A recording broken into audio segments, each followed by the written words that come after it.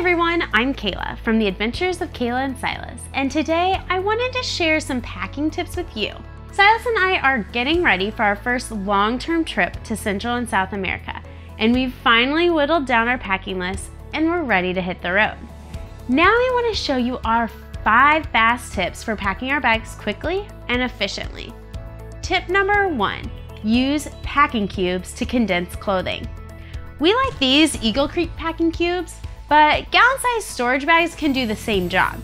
Simply roll up all your clothes and stuff them inside. Keep in mind that packing cubes only really save you space if you fill them up.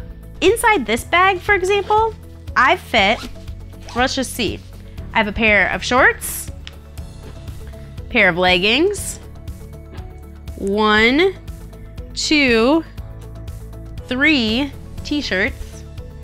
I have a dress. I have a long sleeve, kind of like a thermal layer. I have, my rain jacket.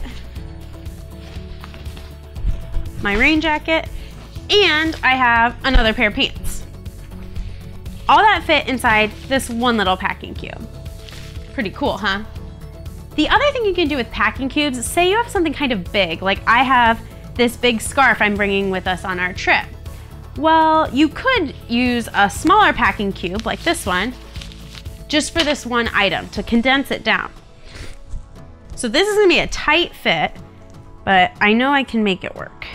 So I'm gonna take my scarf, fold it up and roll it. Rolling is always good when it comes to packing.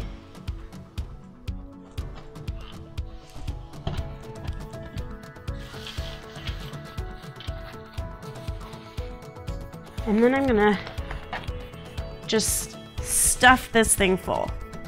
All right, so you wanna zip it up a little bit at a time. If you're doing a lot, that's the best way to do it, I think. And I know it looks like it's not gonna fit, but it's magic, I promise. These packing cubes are, maybe a little nicer, so I know I can push it a little bit harder. If you're using a Ziploc bag, you might want to tap out at this point. But with these, I know I can just keep. Smush, push, zip. That's kind of the directions at this point. Oh, come on. I've got this like fringe on the end of my scarf and it doesn't like zipping up. I think I'm working up a sweat packing the scarf.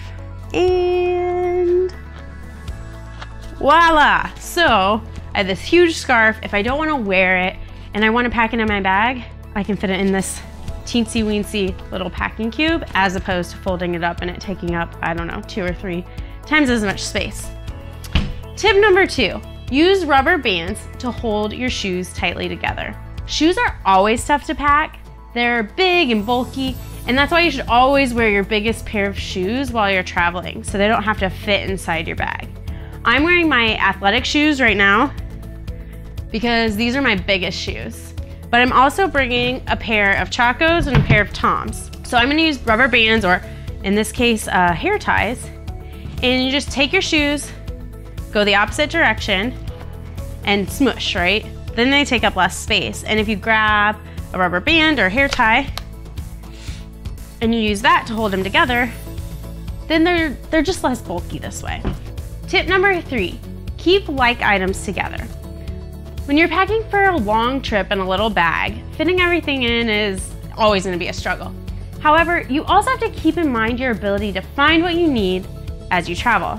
There's no point in perfectly packing up a bag if you have to pull everything out at the airport just to find your passport.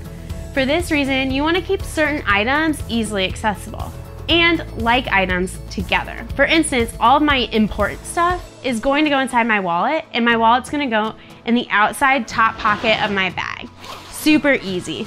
So right here, here's my wallet, and then inside is my passport, my credit cards, my money, anything else I might need kind of quickly, like my chapstick, my sunglasses, all that goes in here. Similarly, Silas has a ton of electrical cords and gizmos that he stores in a special organizer. This way, all of his batteries, cords, and connectors are all in one spot, instead of floating around inside his bag. Tip number 4, don't forget you can wear some of your items. Obviously, everything I'm wearing right now is also on my packing list because it's going to come with me on my trip. Even though I have a jacket, a sweatshirt, and a scarf on my packing list, that doesn't mean these bigger items all need to fit inside my bag. Chances are I'll want at least one of them with me on a plane or in a bus. For this demo, I left my sweatshirt out. I'm wearing my sweatshirt, and it could probably fit in my bag if I needed it to, but I think it's more likely I won't want to pack it most days. Plus, if I don't want to stuff my scarf inside my packing cube, I can easily wear it as well. Like so. Tip number 5, versatility is key. While we have a pretty short packing list given the length of our trip to Latin America, we still tried to incorporate some versatility. For instance, we brought smaller backpacks for day trips, and I have a couple of tote bags for groceries or laundry. One thing we decided to add to our bags was the extra strap that came with them. Both of our backpacks are Osprey Farpoint 40s. These backpacks have a unique feature. We can actually zip away the backpack straps.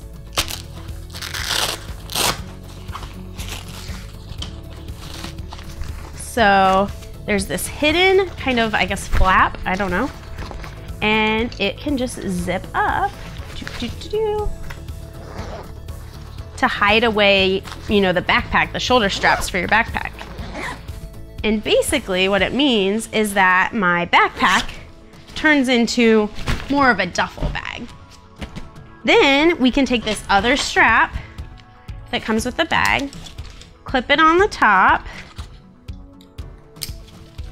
and we can wear it on our shoulder. Pretty cool, huh? I think this is likely to happen on longer bus rides. We're gonna want our valuables with us in our smaller day packs, and these bags are just gonna be too big to be with us in this seat. I know that was a lot of information. If you ever have any questions for us, don't hesitate to reach out via email or social media.